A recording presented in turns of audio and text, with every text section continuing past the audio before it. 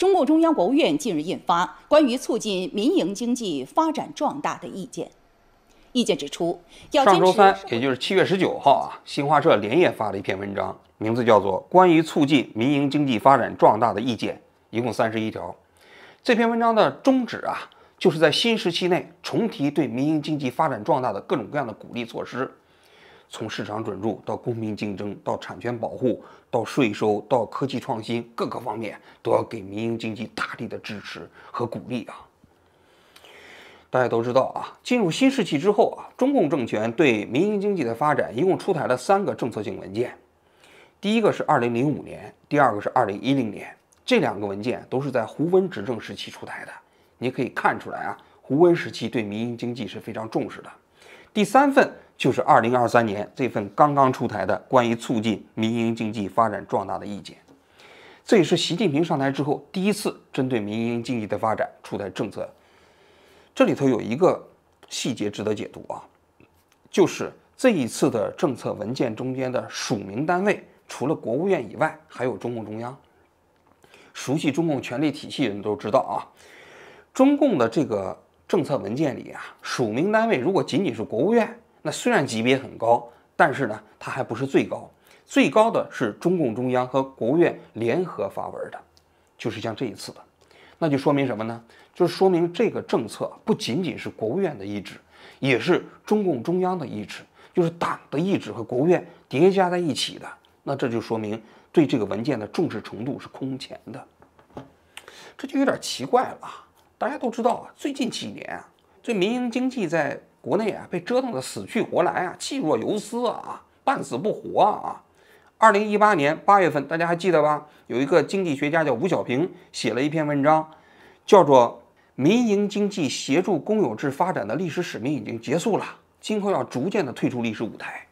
当时这篇文章一发表之后，把所有的民营企业家都吓坏了，很多人都以为马上要实行公私合营，对不对？你的历史使命都结束了嘛？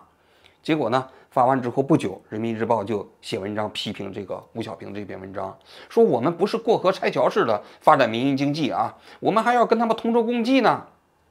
但即便是这么批啊，很多人都在猜测，这吴小平当时就是揣测上意，就是认为你看到了吗？最近几年啊，中央的政策似乎对民营经济的发展啊，开始发生了非常重要的政策转向，就是要重新发展国有企业，对民营企业啊不太好了，就认为他们是无序扩张嘛，所以他才写这篇文章。社会主义市场经济离不开国有企业，只有国有企业才是中国特色社会主义不可替代的顶梁柱。因为衡量一种经济成本的先进不先进，高效不高效，你不能光看企业数量多少，不能光看资本大小，不能光看营业收入高低。是创造了净利润，创造不少，但是净利润拿到之后，这钱哪去了？挣了钱是私人老板揣腰包了，地下渠道悄悄溜走了。大家可以想象一下，那几年确实是不是民营经济啊这个万马齐喑的时代。马云呢，在2010年的时候曾经说过，有人讲支付宝，这个我那时候说过，政府需要我把中国政府，这不是气话。假设我能交给他们，他们能干得好，我一定交给他们。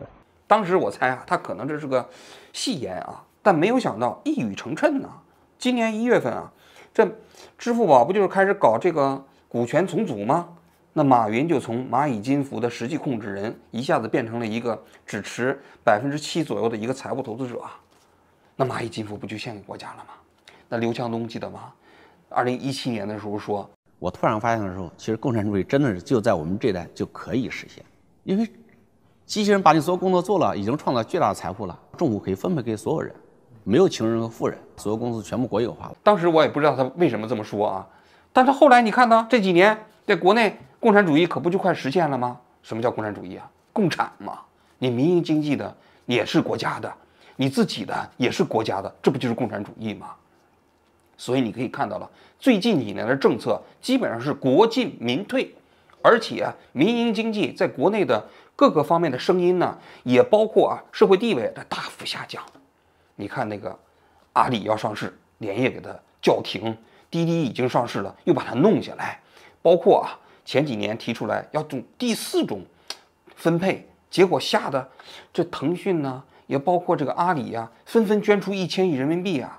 那即便如此啊，那就前几天，那蚂蚁金服不被罚了70个亿吗？这微信也给罚了30个亿啊，这2个企业一罚就罚了100个亿啊。你想想啊，这哪一个企业家不害怕呀？所以你可以看到了吗？前几年的主要的政策主张就是要打击民营经济的无序发展和扩张，这是大家都看得见的这一个习近平时代过去5年的政策啊。其实监和管是两回事情，监是看着你发展，关注你发展，管是有问题的时候或预判有问题的才去管。但是我们现在管的能力越来越强，监的能力明显不足。好的创新不怕监管，但是怕昨天的方式去监管。但怎么突然之间这政策就一夜之间转向了呢？又开始重提鼓励和发展民营经济的发展了呢？我们今天就来聊这个话题啊。其实道理啊不复杂，就是因为经济发展、财政收入的状况啊远远超出大家的预期，实在是太糟了。就在前几天，有2个统计数据发布啊，一个是统计局公布了上半年的国民经济的各种数据，就 GDP 发展的指标啊；另外一个，财政部也公布了上半年的财政收支状况。我觉得这2个数据放在一起啊，特别有意思啊，我来给大家分析一下啊。财政的收入状况，上半年呢，一共收入是119203亿元。同比增长13.3%呢，那这个可喜吧？但是大家别忘了，前几年统计局公布的这个上半年的 GDP 增速是多少呢？5.4%。那你 GDP 增长才5.4%，你的财政收入增长13.3%，那说明什么？说明政府拿的钱远远超出经济增长的增幅。第二个，政府公共预算收支增长的这一部分主要集中在哪儿？我们看了一下它的这个税收收入项目的情况啊，各个分项啊基本都是在下降。比如说啊，国内的消费税8272亿，同比下降13.4%；企业所得税26859亿，同比下降5.4%；个人所得税7800亿，同比下降0.6%；进口货物增值税、消费税9234亿，同比下降9.5%；关税1251亿，同比下降13.6%；出口退税9948亿，同比下降9.2%；车辆购置税1324亿，同比下降3.6%；印花税2115亿，同比下降14%，全是下降的。那这个每一项都是下降的，那这个财政收入怎么又增长了呢？大家接着听着我念啊，就是国内增值税37503亿，同比增长96%。大家看到了吗？跟去年相比，增值税同比增长96%，你没听错，近乎于翻了1倍。也就是说啊，增值税这一项的增加幅度就抵消了所有的其他的那些项。同时，这里也可以显示出来，除了增值税以外的其他所有的项目啊，都说明今年上半年的经济形势啊，要远远坏于很多人的预期。你想想，企业所得税的下降说明什么？说明企业的盈利能力下降了嘛。个人所得税下降说明什么？说明居民收入也下降了嘛。就在这种情况下，唯独增值税的增长弥补了财政收入下降的困局。现在有人解释说这个增值税啊，之所以会有这么大的幅度增长啊，是因为一个特殊原因，是因为啊，去年由于疫情因素啊，导致了国家出台了一个政策，就是增值税可以缓交和抵扣，所以呢，大量去年的增值税啊，企业没有交，所以呢，它那个基数比较低。另外一个方面呢，由于这种税收征缴的这个错峰啊，就去年没有交的今年交吗？所以导致了今年的税收增值税的幅度啊，一下子高于去年很多，将近100%啊。但我觉得这个解释有问题，为什么呢？我们从财政部啊找到了今年年初公布的2023年的预算表，那预算表啊，它其实可以预料到经济增长今年的速度，也包括去年的增值税的这个实际征收的数额嘛。但是在这个预算表里头啊，在增值税这个项目中间，其实并没有那么大的涨幅。它的预算收入是33290亿，跟去年的执行数字24255亿相比啊，实际上它的预算增幅是37%啊。那37%也不少了，这就是说，他当时做预算的时候就已经预测到了去年由于抵扣啊，或者是缓征啊导致的今年增加的非政策因素。但是呢，你看到了吗？今年上半年实际增值税的增长啊，远远超出今年年初制定预算的时候增值税的增幅。那说明什么？那说明这个增值税的增幅绝对不是因为简单的抵扣和缓交所导致的，就是政府为了增加财政收入啊，不得已在增值税这个地方开始发力。为什么增值税这个地方可以发力啊？我得给大家解释一下啊。中国的中小企业啊，增值税啊，说句心里话，基本上没有人按照税法交。你比如说淘宝开个商户啊，基本都是核定征收嘛。你这一年征收多少税，大家就交了。如果你要是完全按照增值税来征收的话，我相信中国的大量的中小企业都办不下去。为什么？因为淘宝那种商户啊，他打的就是一个价格便宜嘛。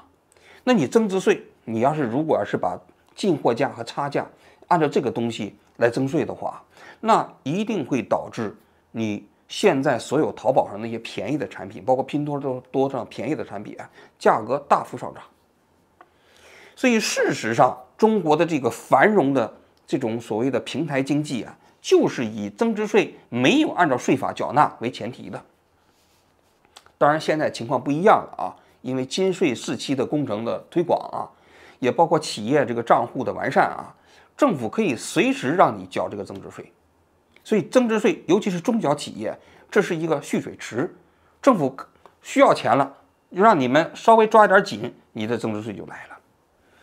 但是啊，大家也别忘了啊，实际上这些中小企业啊，如果你要是完完全全按照增值税的这个标准去征，我相信啊，可能有1半以上的企业都得破产。也就是说，他们之所以能够存活的前提条件，就是因为没有按照税法去缴纳。这种一年增收增值税的方式增加100%的方式啊，基本上等于杀鸡取卵。但是为什么他会这么做？其实道理也很简单，就是因为他的财政支出是刚性的。大家同样看一下今年的财政这个上半年的支出状况啊，各个领域内啊，基本上全部都是在增长。比如说教育支出20164亿，同比增长5%；科学技术支出4452亿，同比增长2.5%；社会保障支出21791亿，同比增长7.9%；卫生健康支出12040亿，同比增长6.9%。军费他没有公布啊，我相信啊，经费肯定也是大幅增长啊，因为他不是老惦记打台湾吗？所以你看到了吗？这些东西都在增长，它必须保证中央财政有一个稳定的增长。但是呢，经济形势严重恶化呀，所有的领域的税收都在下降，包括卖地的钱，今年上半年都比去年同期下降了20%。那怎么办？他不得已才去杀鸡取卵，在增值税上去打主意啊。但是这可以持续吗？不可以呀。如果这么搞下去，我相信啊，可能非常糟糕的局面很快就出现。所以在这种背景下，他们才会出台要重新振兴民营经济的这么一个措施。这不是个小问题啊！闹革命，我们天下第一；搞经济，我们可比不了他们。没了商贩，连香烟都买不到，还谈什么市场繁荣啊？要把人家请回来。现阶段还不能消灭资本家。其实啊，如果你看中共的部委啊，在进入7月份的一些迹象啊，已经露出了一些端倪。这发改委和工信部啊，都开始纷纷找这个民营企业家开始召开座谈会，然后呢，还要把这些座谈会啊搞成常态化的，给人的感觉呢，就是昔日的臭老酒啊，又重新变成了座上宾。然后呢，你可以看一下啊，这马化腾啊，在这次政策出台之后的第2天，就在央视网发表了一篇文章。这马化腾特别奇怪，因为他是一个很低调的企业家啊，他既不当校长，也不公开发表演讲，同时呢，连媒体的采访都非常少接受啊。但是就这样的一个人，你看到了吗？反应多敏感。7月19号晚上，这个新华社这篇文章发表啊，7月20号他就在央视网上发表文章了。要我说，这篇文章绝对不是马化腾写的，一定是有关部门写好了之后授意马化腾发表在央视网上的。这文章写的说这篇文章啊，这个话呀说到我们民营企业家的心坎里头去了。这个国家的经济要发展，一定要有民营经济的发展和配合等等啊。其实就是借着马化腾的口，想要鼓励其他的民营企业家相信政府。同时啊，这胡锡进也发了一个帖子啊，说啊，这民营企业发展的春天又来了。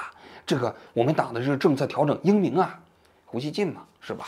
永远是雕盘的嘛，是吧？不奇怪啊。但是你看一下，这市场反应非常冷淡。第一个就是这样的一个政策发表的帖子啊，下面基本都空评了。在新浪微博只有蓝标才能够评论，一般的老百姓不让评论。有些人自己独立开帖啊，发表意见呢，我看基本全是讽刺，说去年还要不惜一切代价动态清零，现在就让人不惜一切代价复工复产。还有人评价说了，千万别信啊，家暴啊。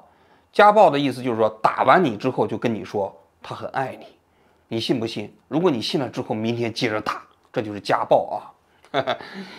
而且呢，资本市场呢反应也很冷淡，大 A 股啊，这个政策出台的第2天根本没涨，还降了。其实啊，中国的股市大家都知道是个政策市，如果要是真有那种政策强心剂出来之后，股市都会有非常明显的反应。那么为什么股市对这个促进民营经济发展的政策不买账呢？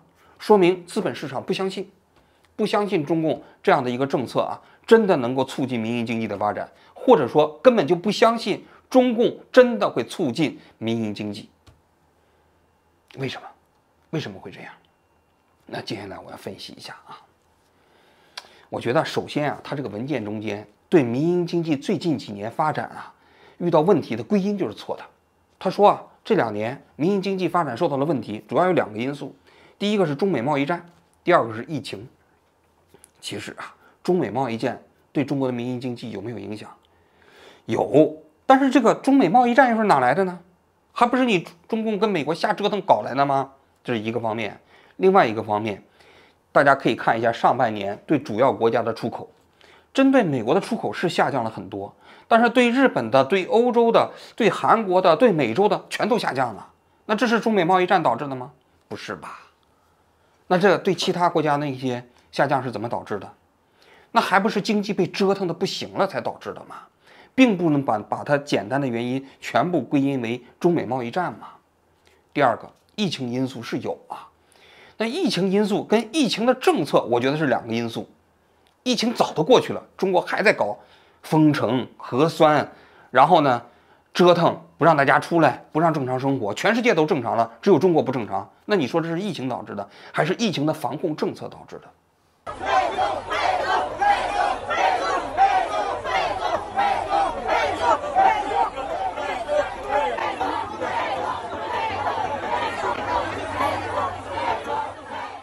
所以你连归因都不能正确归因的情况下，别人怎么能相信你这个政策是真的出于真心的？这是归因方面。紧接着我们来分析它这些政策啊。其实对于中国的民营企业家来说啊，他们要想发展，他们最关心的是3个问题。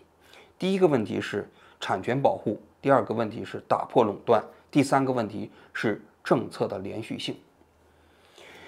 产权保护和打破垄断在中国来讲啊，因为法治本身没有那么强制的权威，说句心里话，基本都是靠中国共产党的政策。早期在改革开放的时候，邓小平就提出来了，不管白猫黑猫啊，只要能抓住耗子就是好猫。然后呢，咱们也不要讨论性质性色的问题了啊。说句心里话，给了民营经济发展的春天。坦率地说，到今天为止，我们的市场sinh活里只有2件事情做对了。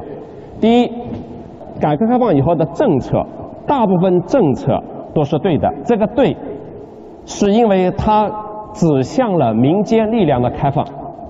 所以第二件事情做对的，就是中国政府允许民间的老百姓去尝试和探索了。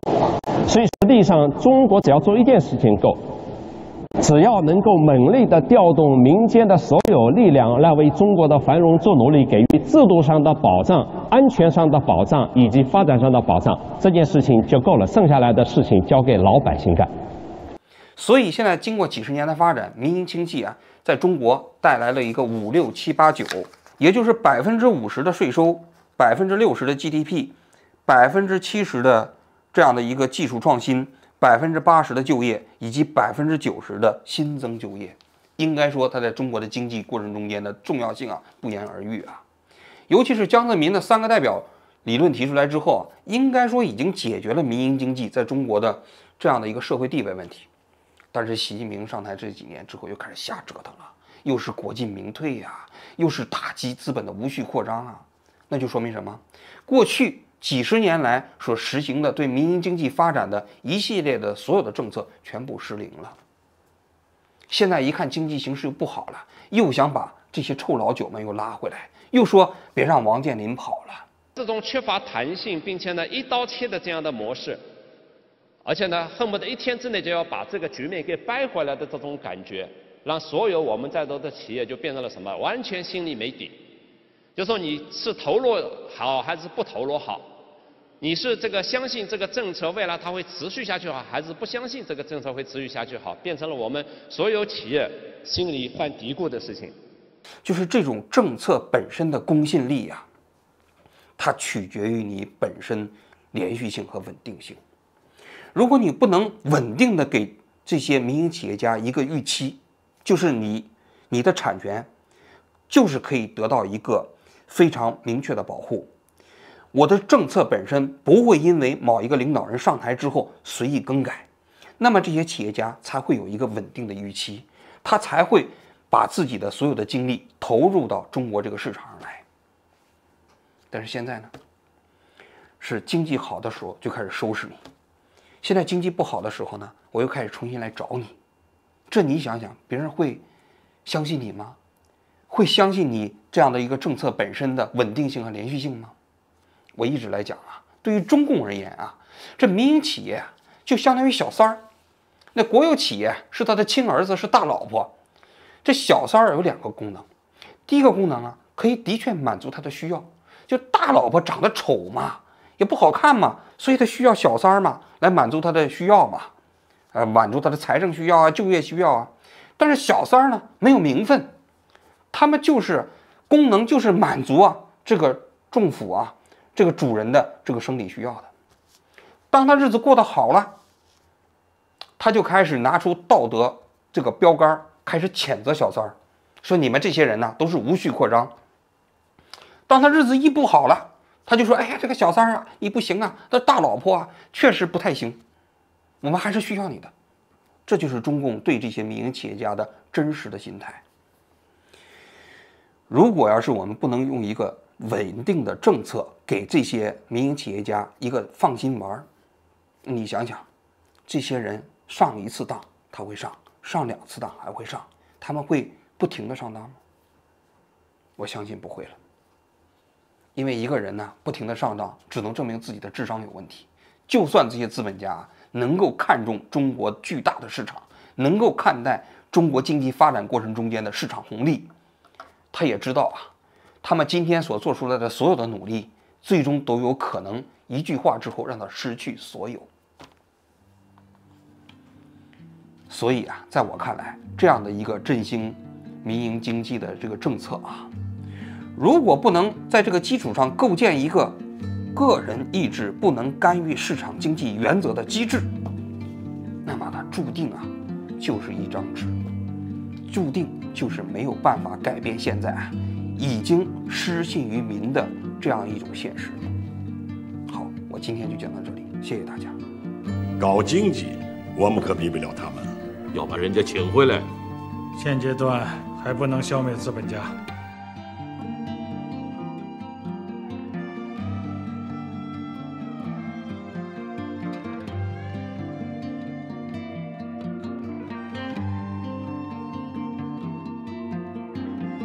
我能判断未来20到30年，但不能判断明天。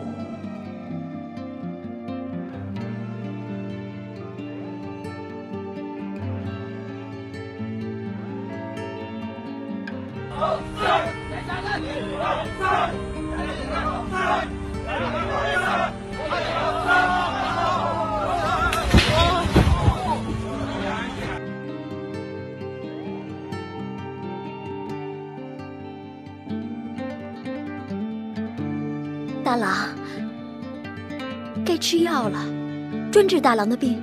你做的好事。大郎要是不喝药，不是逼奴家去死吗？我求大郎了。